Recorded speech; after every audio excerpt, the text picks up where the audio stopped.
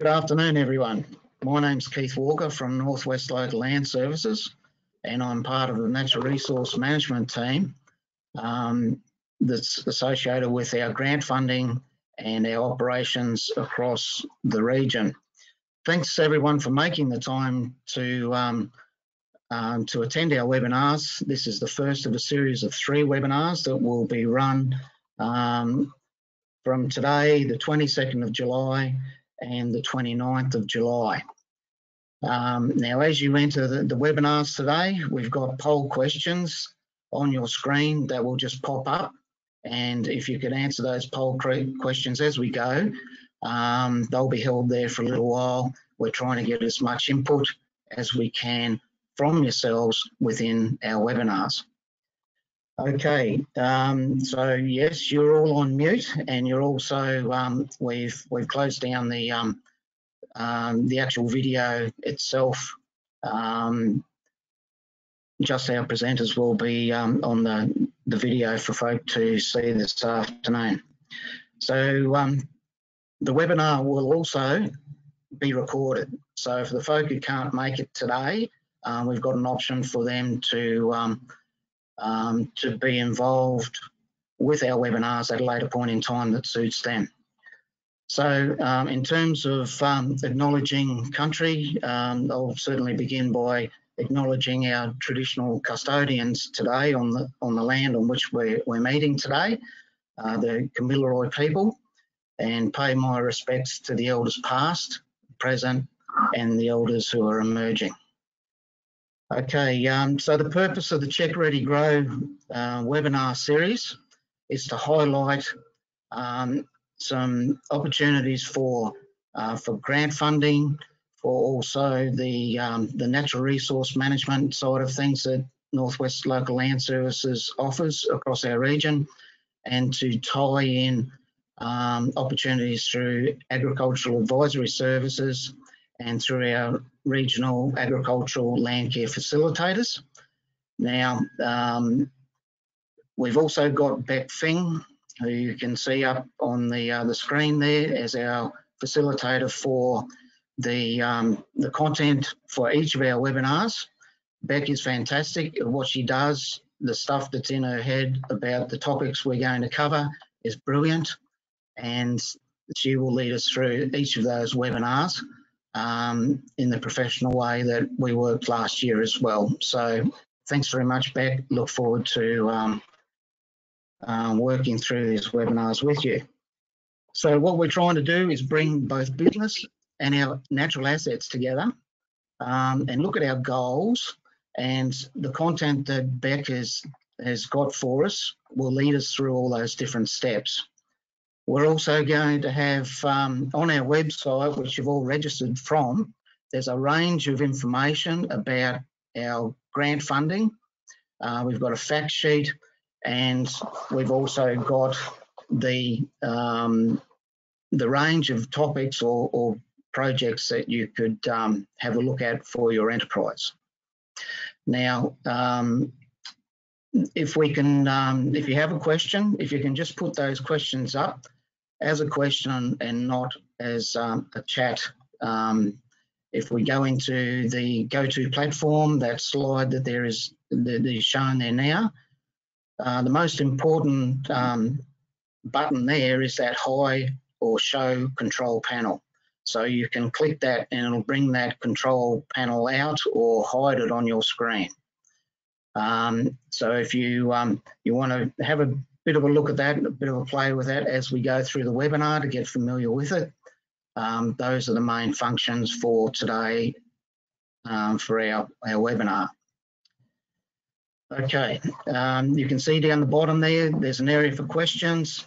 So yeah, just fill in that, and Leonie Coleman is and Michelle Cummins is behind what we're doing here today with support, and they'll be looking at the questions as well. Certainly, I'd like to acknowledge the NRM team and the Ag Advisory team, Michelle and Beck, for all this work that's gone into each of these webinars. Thank you very much. Okay, so getting on to our funding streams. onto our next slide, we're looking at how our funding works. We've got two funding streams, which is Catchment Action New South Wales. Now, those projects are funded to June 2021, and that's Check Ready Grow. That program falls under Catchment Action. Now, we've also got complementary funding under the National Landcare program. That funding runs to June 2023. So, and that covers resilient agriculture, Brigalow woodland, Ramsar wetlands, and region honey eaters. So on the next slide, we've got an actual, an outline of what sort of activities you could be looking at to be funded. Now, the good thing here is that we've got a whole menu of activities that could be funded under an application. Now, if we were looking at, say, earthworks under Check Ready Grow, we need to look at, if we're looking at fixing soil erosion, we have to couple that back into the natural resource management outcomes that the project will identify and address across the enterprise. Earthworks are not a standalone thing. And it's the same with the habitat management down the bottom for Check Ready Grow, for Brigalow, and for Ramsar wetland condition. We're looking at potentially doing flora and fauna surveys to find out what you've got on your place. It's very difficult to manage something you don't know you've got.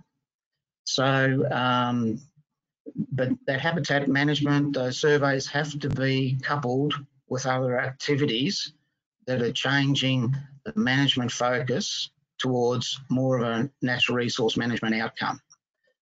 So we'll run through these a little bit further. For webinar 2 and 3, now that we've canvassed this straight up in webinar 1, we'll go through a little bit further in the detail of how you develop an application in those subsequent webinars and try and help people to consider their natural assets and how well they'll fit in with the production side of the enterprise.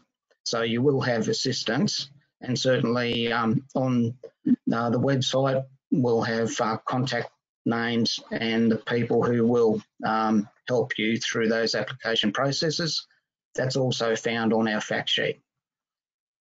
So I think at this point we can move on to our next slide.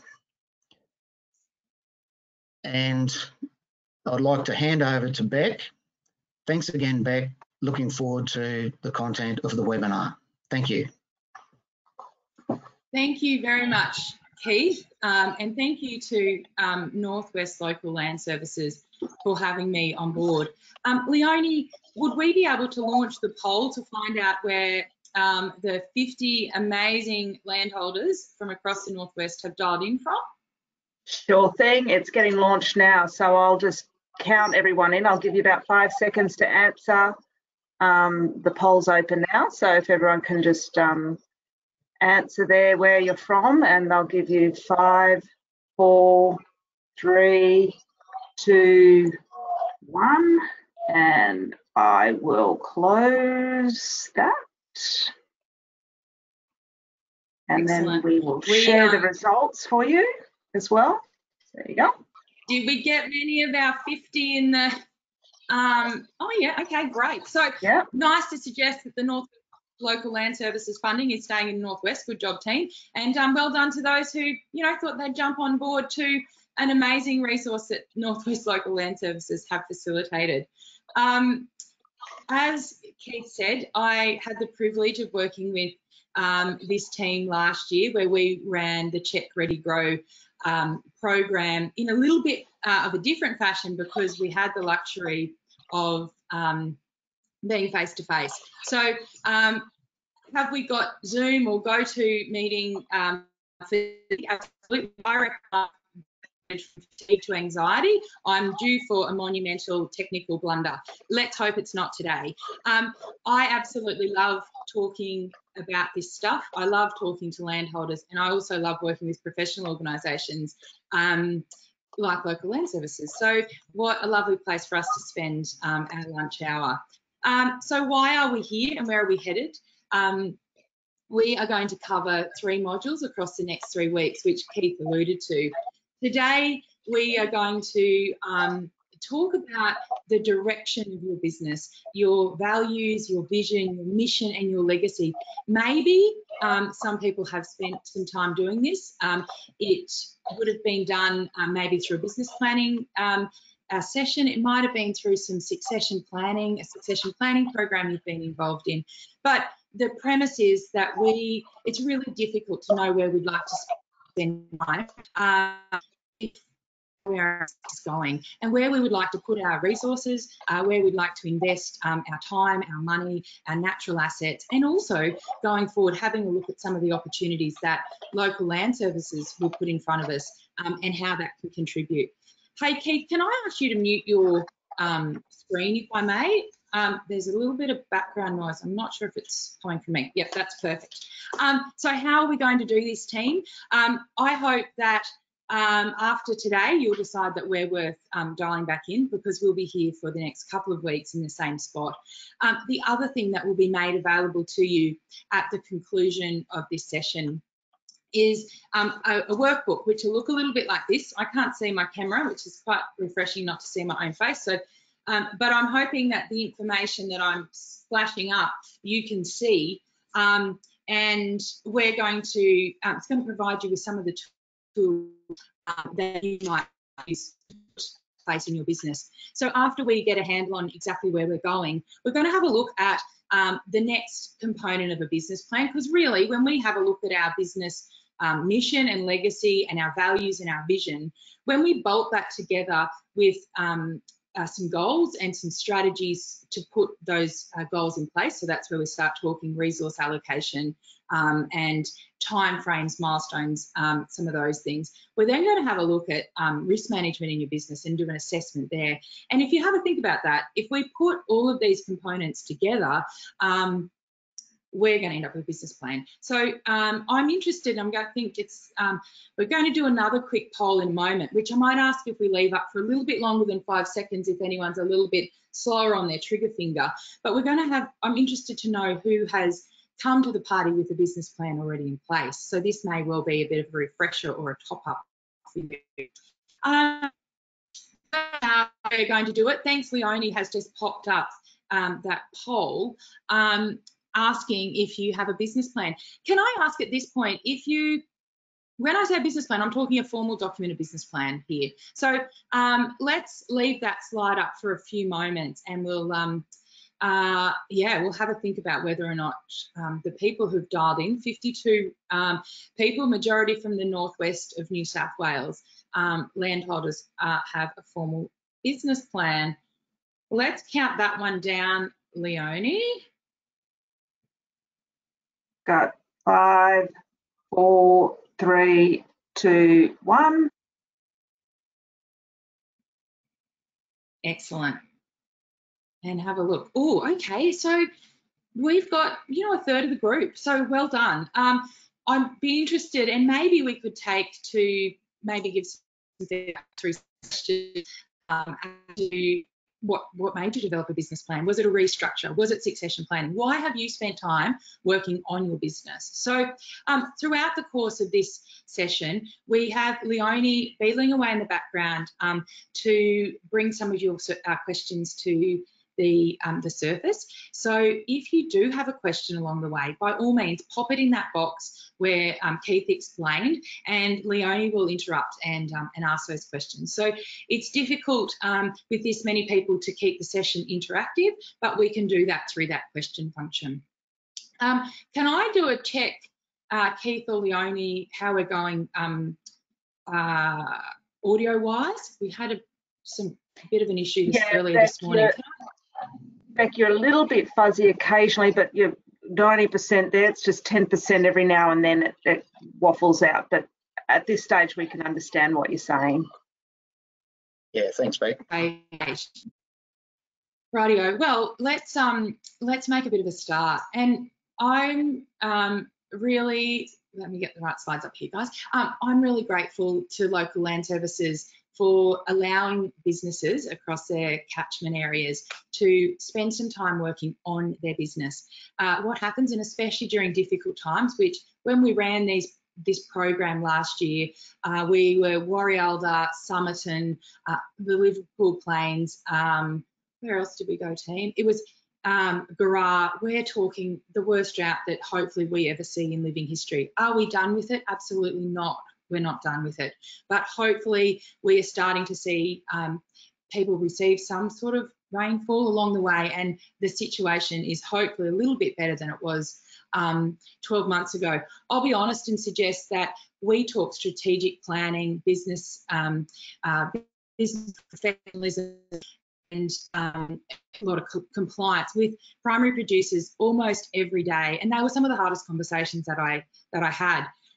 That being said, there was a real split crowd. Businesses that came to the table seeing this stuff as important, and also businesses that came to the table for whatever else was being offered on the day. And we were sort of, I guess, almost like, definitely not a draw card. I would have suggested just an art, a part of the package. So you came to listen to something else and had to sit through our session. So well done to Local Land Services for allowing this session to bubble to the top and putting it out there for primary producers to spend some time working on their business. But more to the point, well done to those who have turned up to have a talk about this. It's not just the session before or after the session you want. This is a session that you're here for.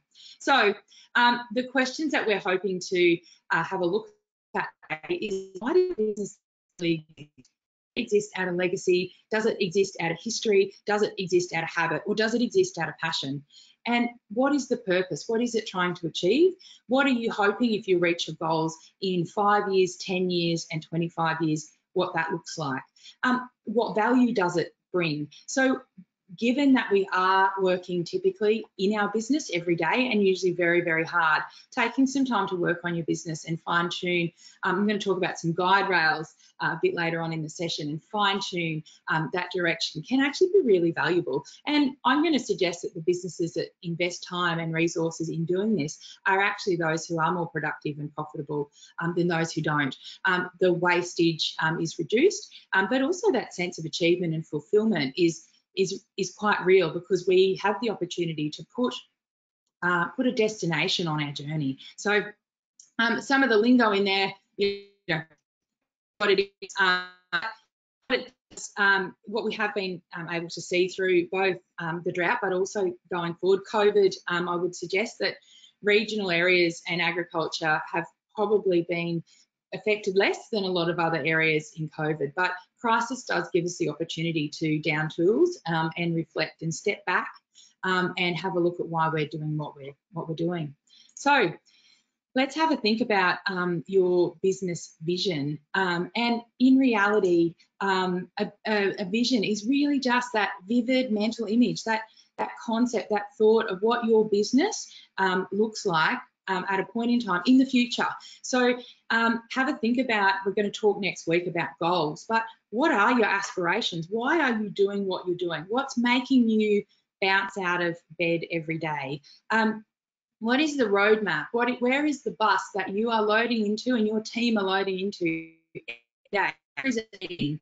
What it will do is it will provide inspiration to allow you to make decisions. It'll allow you to, again, we talk about the allocation of our resources. We know that a potential outcome of this series is to actually have a look at some funding that might be available towards both your natural resources and assets, but also your business assets. So where are you interested in some help and support in that way as well?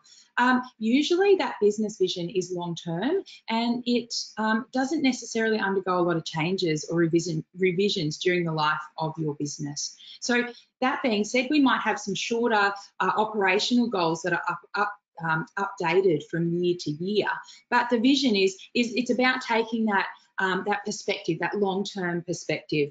In the notes that will be made available after the webinar, there's in there that'll help you frame up what your vision is, and it's asking what you're trying to achieve and allowing words such as, it might be profitability, it might be sustainability, is it ethical, is it organic, is it productive? What are the words that you could use to start to describe the way you would like your business to look at a point in time? Also, it might be, it needs to be sustainable, it needs to be scalable, it needs to be saleable.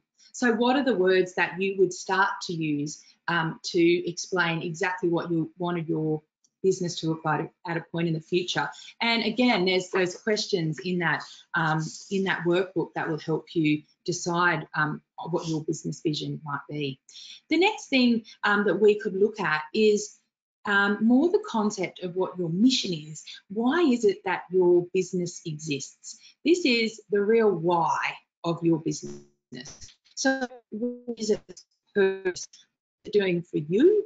What is it doing for your employees? But equally as importantly, what is it doing for your customers? So what value does your business add? And look, you know, we're aiming to feed and clothe a great nation. So really our mission for a lot of us in farming is the same and can be quite clear and direct. And so it might be that it's your vision and your values either side of that mission that frames up what you do.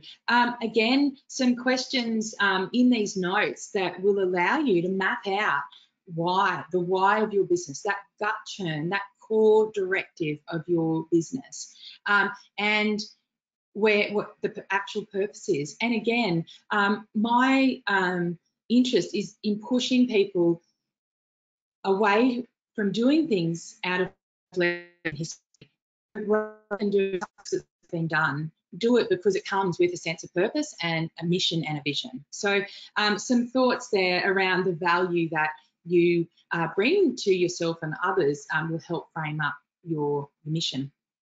One of the next concepts, and I don't know, Leonie, is there any questions that have come through around that stuff? Or does anyone have any questions that they'd like to pose around, or potentially in the questions box, pose whether or not they have explored their business vision or mission and seen any value in that?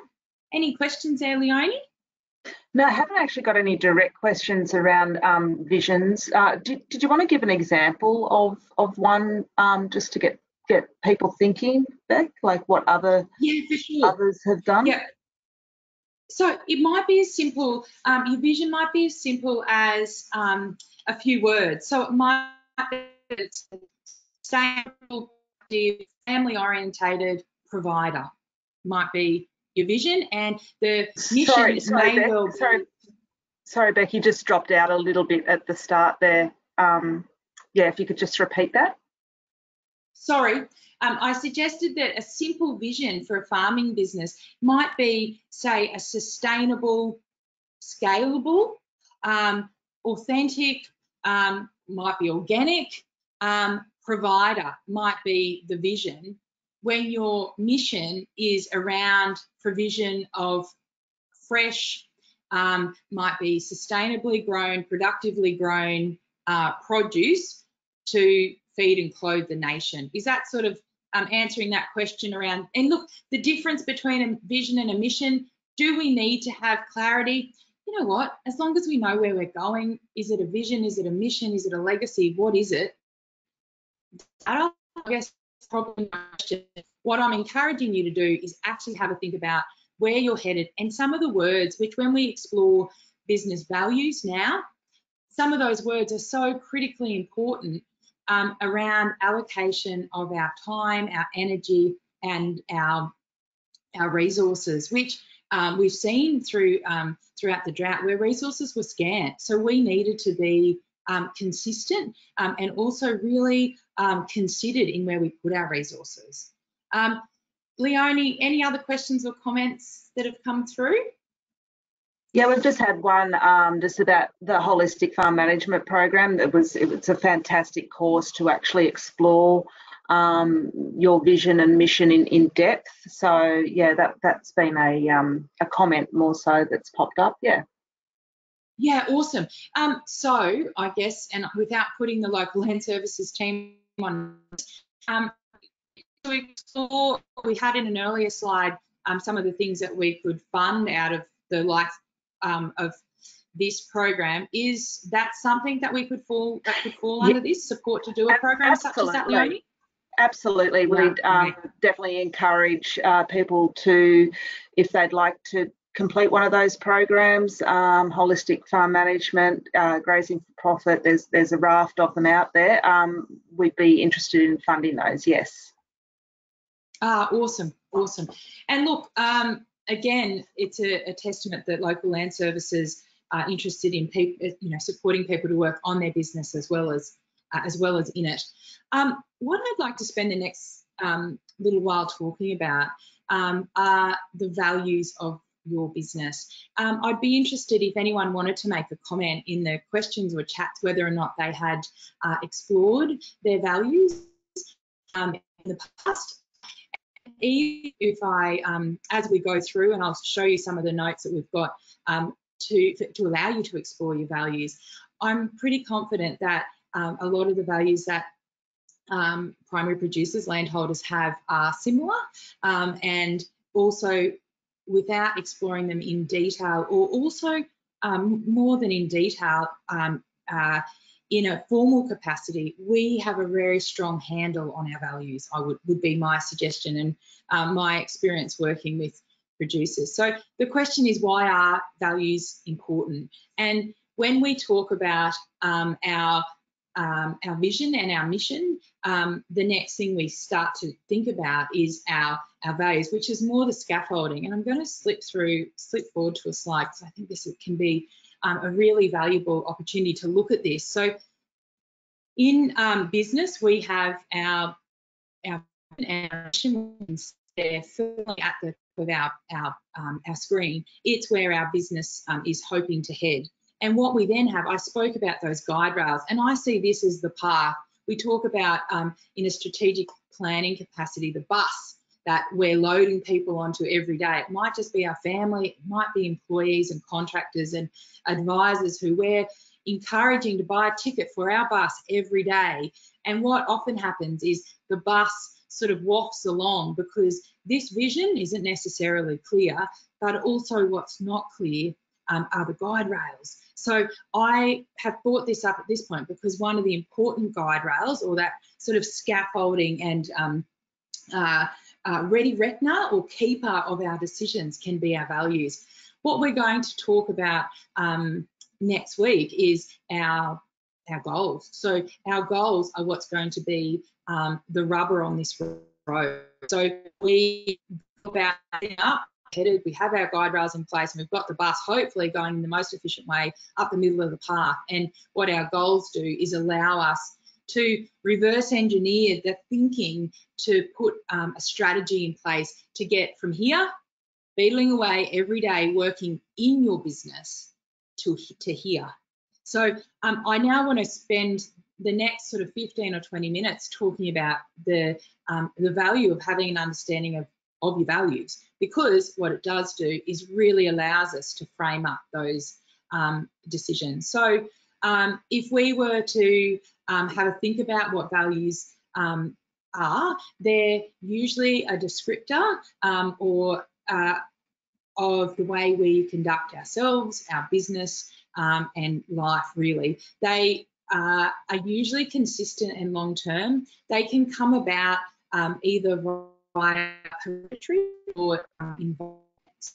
From a personal perspective, if you have were brought up in a certain way, it might be to hold respect in the highest. Typically, you'll go forward through life with respect as the highest. That being said, it might be that your environment influences your values as well, where you someone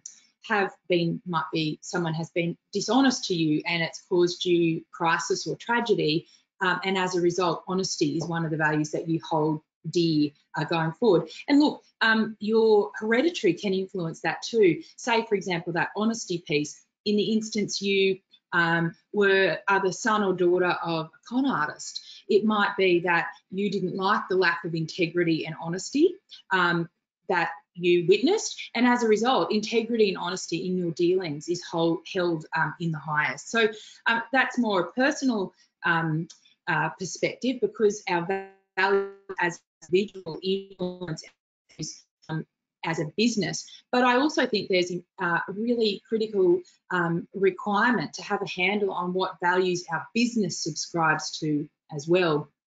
We keep talking about this allocation of resources. At the end of the day, I love efficiency in business, and efficiency, and I'm talking time, I'm talking cognitive ability and energy, I'm talking who we give ourselves to, I'm talking who we give our money to, who we give our soil health and nutrition to, who is it and what is it that we use to frame up who we give our resources to. So again, that comment around providing direction and guidance, our values are one of those guide rails. So a little box there, and in your notes, there's a little bit more information around your values, including paper, a map of words that you might use to influence or to determine what your values might be.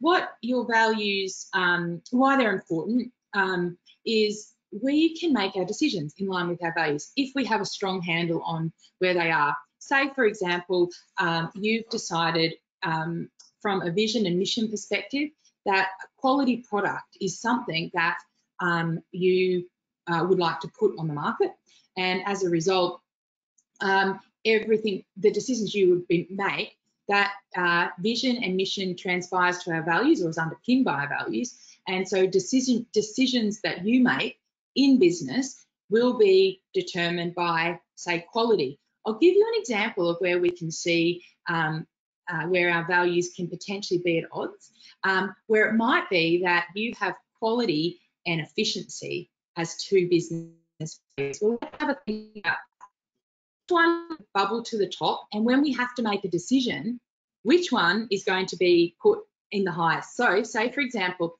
quality, if you're making decisions based on the value of quality, you mightn't cut corners, things will be done well, you'll be looking for perfectionism potentially, or you'll be happy to spend a little bit more money for quality inputs, you'll be happy to invest a little bit more time to make sure the outcome is of high quality. That being said, that piece around efficiency, in the instance efficiency is the priority, you might be happy with 80%. You might be happy if it saves a little bit of time or money to drop the quality. So have a think about what your core values are as a business, and also whether or not they're actually at odds with each other or whether they can work in harmony. I'm interested for you to put in your questions whether or not you have an example of where you have seen a lack of harmony in business. The other thing with values is if we have a solid handle on our values in our business, we can use that to make our decisions. Say, for example, loyalty is a value that you hold in high regard. It would be that you are loyal to suppliers, for example. It might be that, loyal to suppliers. And interestingly, thinking about what interferes with our values, we saw some amazing examples of really hard decisions that were made throughout the drought where decisions weren't values-based. The other thing why this is important is because conflict often arises where there is a misalignment of values. Say, for example, you hold, again, let's go the quality example, it's a great one. Quality is important to you, and you engage a contractor who's driven by efficiency. Let's have a think about the work they do in your business. They're saving you $1 and saving themselves maybe $1 and some time, and the outcome of the job isn't great in the end. So if we have a solid handle on our values, we can then communicate those to the people that we interact with. So it might be, hey, and including the people we employ. So it might be, say, for that contractor example, where you can say, look, we're going to be really honest and upfront here. The quality and outcome of the job is actually what we're focused on. Let's have a discussion about how we get the job done to meet that outcome. In addition, I find businesses that employ based on values end up with a a stronger congruence in their team, where people will be drawn to like-minded people, but also some people take a job that mightn't be necessarily aligned with their values. But if we communicate those from the outset, two things. Firstly, give people the opportunity to make a choice, whether or not our values and theirs are aligned.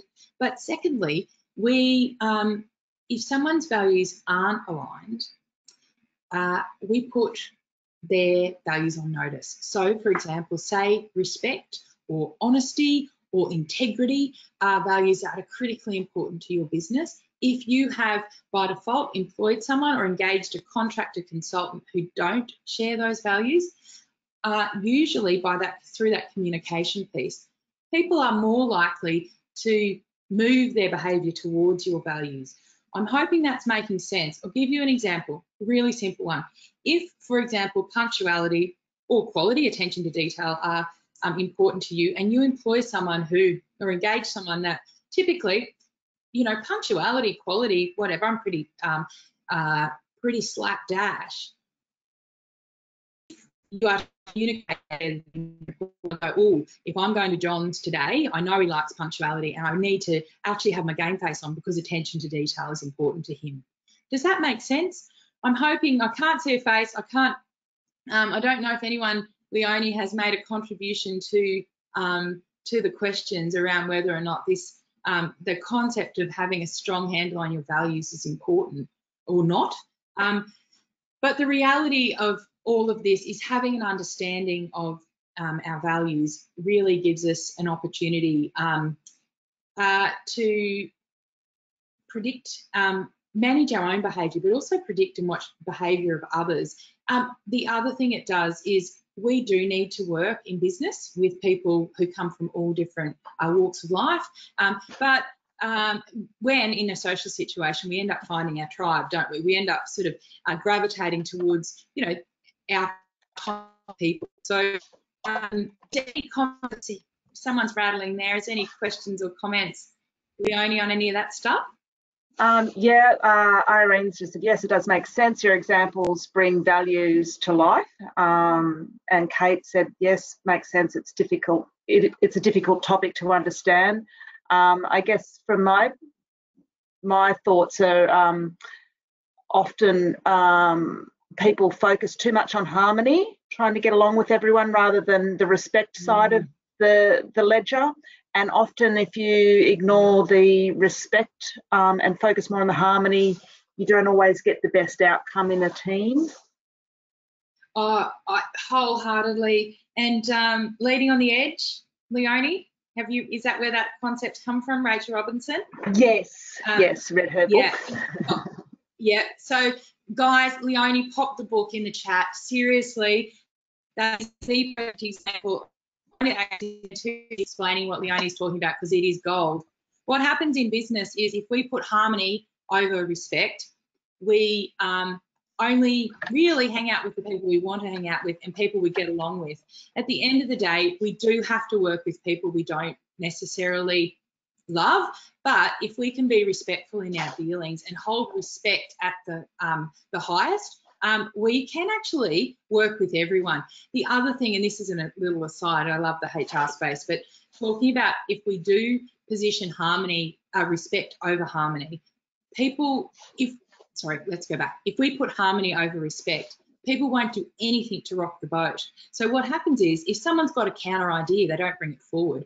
But if we have respect in the highest, people can disagree in the workplace, but it's done respectfully. So the level of innovation goes through the roof. I don't know if you've had the opportunity to communicate that book, but we can definitely put it in a note. I love this sort of thing. This is a book written by a lady who, Leonie might be able to help me out because my details will be fuzzy, but the youngest and only woman to take an expedition to Antarctica. She was ex-Vic National Parks as a ranger, like a very senior executive ranger, and took on this role. And if you think about it, what is it, 4, 5, 6 months down there in the dark, in the snow, you cannot leave. So you are it. So really, in terms of understanding this stuff, they had to get across it, and they also needed to make sure they had the tools to get people on board in the workplace. The other thing with all of this stuff is, and we've been doing some research around risk management and the impact of multi-generational family businesses, but also team. I'm not sure if we have people on board in that situation. The values usually in a partnership are quite similar, but sometimes we see in multi-generational family farming businesses where the values between generations can be slightly different. So what does that mean? Dad loves quality and attention to detail, when the next generation, son or daughter, might see that if we can slightly alter the quality to the point where it's still acceptable but save resources, time, money, energy, then we can actually end up in a better position sustainability, profitability, productivity-wise. So interesting to have a think about the values of the individuals in your business and how that overlaps with your business values, and also making sure there's that element of clarity where I know you go for quality here. So making sure, even if it is just with your family, that everyone is on the same bus, subscribed to the same guide rails. So we all need buy-in. There are some things along the way that will interfere with our values, and we've all seen this situation where something just didn't sit right. There was something, it might have been about somewhere where you worked, it might have been someone you employed, it might have been a contractor or a supplier that you engaged with, and there was just something about it that wasn't quite right. And usually, if you wind it back and have a think about it, there could have been a misalignment of values where you've got, again, the quality one. It's a great practical example, but it might have been, someone that you didn't necessarily see eye to eye with from a communication perspective. And you realise when you respect to you, and there was an underlying lack of respect might have been for someone else or for a process or whatever it might have been. So it's really important and critical that we understand that there are things that are going to interfere with our values, and a lot of conflict across the course of time has been born from a misalignment of those values. I'm sure if we were in a workshop situation and I asked, has anyone ever left a job or an organisation, or even it might have been a social circle, it could have actually been a community group, because there was just something that wasn't quite right. And if you had to think about it, it would have been that misalignment of values. Talking about the things that interfere with our values, societal pressure. So if the whole world's going one way, I liken it to Crocodile Dundee in New York, where he wanted to go one way and the whole world was going the other way. It was just easier to turn around. So if we have the really strong vision and mission, they will be the things that we fight for at any cost, where you won't go with society. But also, the drought was a perfect example of where we saw money and fatigue interfere with values-based decision-making. An example, and it was it was not being able to recall the exact workshop that it was at, but there was a gentleman in the workshop that was brave enough to vocalise that this is exactly what had just happened to him. He is interested and passionate about regen farming, and found himself researching and negotiating a sheep feedlot. So let's have a think about values. It was society, and not society rather, it was money and fatigue that was making him look at decisions that didn't sit right with him, but without a lot of choice. So another example there where and potentially money, it might be times where you make a snap decision because you didn't give the decision-making process enough consideration, and you go, wow, that sort of didn't sit well and wasn't quite right. But another example of where we saw financial pressure in the drought, compromising that value of loyalty, where you might have had a hay supplier, or might have had someone who provided your animal health or your crop inputs that you had worked with for a number of years, and then someone snuck in and was so much cheaper that you didn't really have an opportunity to leverage that value of loyalty. So we did see people, and then the loyalty bubbled to the top where you made a phone call saying, I'm so terribly sorry, I've had to go with this deal. So there are things that interfere with our values and our ability to make values-based decisions. And if we're aware of what and are also more aware of what our values actually are, and our vision and our mission, and we start to build that image, that really clear image of what our roadmap is, a lot of this stuff becomes, a lot easier. And don't get me wrong, we're going to talk next week about things that impact farming and how we really do need to have very high level of resilience in farming, because a lot of the decisions that we make are affected by things that are out of our control. Another comment, and this really resonates with me, where if we are aiming for a level of authenticity, which I know from my perspective, personally and business-wise, authenticity is important to me. And if authenticity is something that you hold dear, the way someone describes you or your business will be directly in with their values. The question there is, if your values genuinely underpin the way that you conduct yourself and make business decisions and the culture of your business, which will then influence your reputation and your action rather, that is then what influences your reputation. So if the way someone else describes you or your business is not in line with your values, there's something going on in here.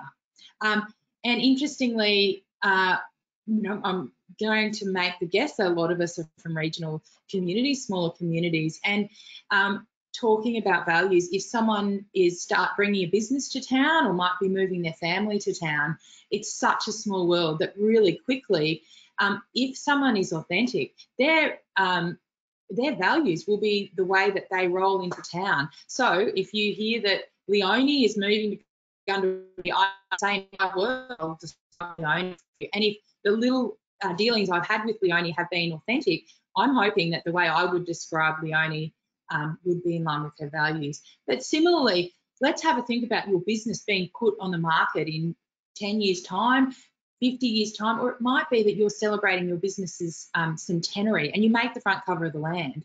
What are the 5 words that are in the opening sentence of your report, your celebration? Or if you're going to sell it and an agent turns up, or someone saying, oh, apparently Keith's block's on the market, what's it like? What are the 5 things that would be used to describe your business? And are they things that you are proud of? And are they things through your culture and your action and the decisions you are making, your communications and your dealings, are they in line with your values? And that's the question that we can use to get our values. And through this workbook, there are questions in there around when your business is celebrating 50 years, what are the words that are used? When you're choosing a contractor or an employee, what are the things you put in the ad? What are the things you're looking for? What are the qualities of another business that you look for before you partner with them?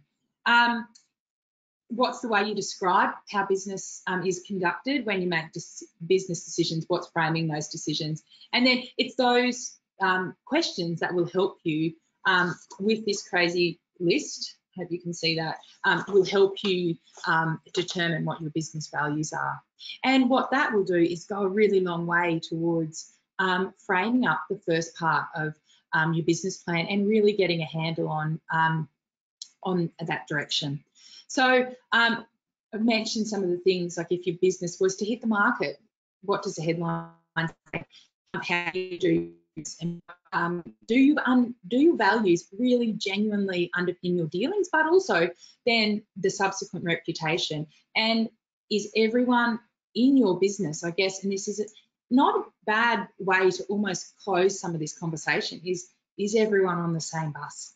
So is everyone subscribed to the same destination? Is everyone happy with the same set of guide rails? Because next week what we're going to talk about is how we can establish these goals and some corresponding strategies to get to here. So if you're a particularly big picture person, this is probably pretty easy for you. If you are a little bit more detail focused, you're probably down here beetling away, working really hard, and just, pretty much knowing you're loosely headed in the right direction.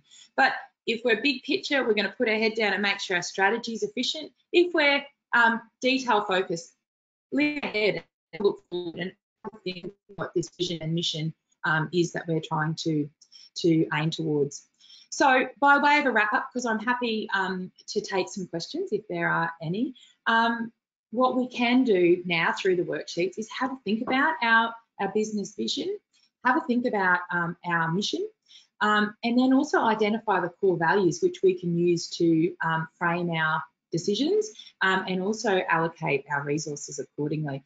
The other thing I think we need to put on that is read Leading on the Edge. What do you think, Leonie? It's a cracker, isn't it? Yeah. Look, it's a great book, so definitely highly recommend. And we'll put a link somewhere to that book on maybe the handouts that go out to the participants today. So yeah, awesome. So hopefully we've created a conversation, with you that we're happy to join us next week. We are going to talk about business planning in the next layer, which for me is around that goal development and strategy development. But what I would like to do now is take any questions that might be coming through there. Leonie, if there are any? Does it make it easier to put a limit on our values? Beck, you say 5 things to describe our business. That's from Kate. Oh, Kate, that's a cracker. So I'm a pretty simple person, and I'm thinking if we blow out into 10, 15, 20, we're going to end up with some that are a little bit at odds, potentially at odds with each other, but also if you are going to do more than 5, which absolutely you could do 50 if you wanted, make sure you rank them. So when you do where you need to make a choice and make a decision, which one? Are you putting harmony over respect? Are you putting quality over efficiency? What is going to be the really genuine ready reckoner for that decision? So I loosely say 5. Is 5 a magic number? Absolutely not. I'm even happy to have a look at what the research suggests is a more appropriate number, but I think that there's something in 5 that we can get enough coverage but keep the simplicity is possibly where I would go with it. I don't know, and look, I know that we can't necessarily have a discussion, but if anyone else has any comment or feedback, pop it in that question box and say, oh, I think that 5's ridiculous or 5's not enough, or I'd like to think we had more than a couple, but I'm thinking that there's a bit of a sweet point in that 5 to 7. Yeah, great. Okay, now I haven't had any other questions now. Did you want to throw back to Keith to just wrap up, or? Yeah, for sure. Yeah, absolutely. Well, from my perspective, I hope that not many people dropped off. That's a good thing. We are very grateful to be here on behalf of Local Land Services and the National Landcare program, which has made it possible for us to dial in today. But also from my perspective, thanks to those who are taking the time to work on their business, but also thanks to Northwest Local Land Services for having me, Leonie and Keith and Michelle. Oh, sorry, Beck, just one late question from Irene. So how are you suggesting that employees are aware of one's own values? Their own or the business's own? So how are you suggesting that employees are aware of one's own values? So I guess if you have employees, how do they know? You getting what I mean? We're going to tell them, Irene, and it's interesting. We always have the discussion around what drives people to be engaged in your business, and people say, "Oh, how am I supposed to know?" You ask them. But also, when we have a work health and safety HR consulting business outside our business strategy work. And the first thing we do is be really open and upfront from the outset and say, hey, these are the things that are important to us. I really hope you'll come along on the ride with us. And you know what? If you end up with employees whose values aren't aligned with yours and they're out here, they're kicking out of the ballpark every chance you get, they're the ones letting air out of our tyres. So the short answer is, how do we make sure they know? Take the guesswork out of it. Take the grey area, you communicate them. And it might be in a HR handbook, it could be a page that says, hey, welcome to our business. If you are unsure, please ask, but please allow these to frame up the decisions you make on behalf of our business. Yeah, or the way you spend our time and money.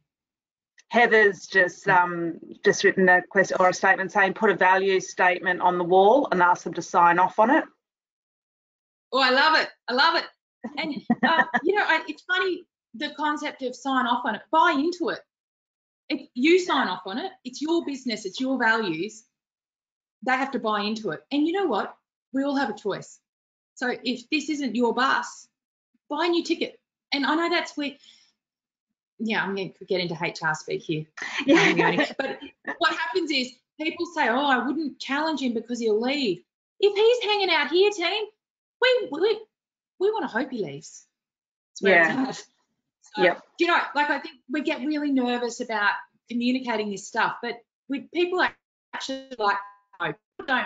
People don't if they know, and people don't do what we expect, they do what we accept. So we actually need to be walking this walk too and talking the talk. So yeah, really nice question to wrap up and hand back over to Keith. Perfect. Thank you, Beck. Over to you, Keith. Keith's just unmuting. Yep. Thanks, Beck. That's been great. Thanks, Leonie, for the support. And ladies and gentlemen, thank you very much for your attendance this afternoon. I'm sure you would have got quite a lot of points out of Beck's presentation. Please just make sure that you've enrolled for the second and the third webinars, and we'll have further support materials back on our web page so that we can keep this process going and give you some homework for webinar number 2 and 3, and keep those ideas coming forward about your projects, and we'll run through a bit more about the grant funding next week and the following week as well. So thank you very much, everyone. All the very best. Stay safe and well. We'll see you next week, same time, and we'll go from there. Thank you. Good afternoon.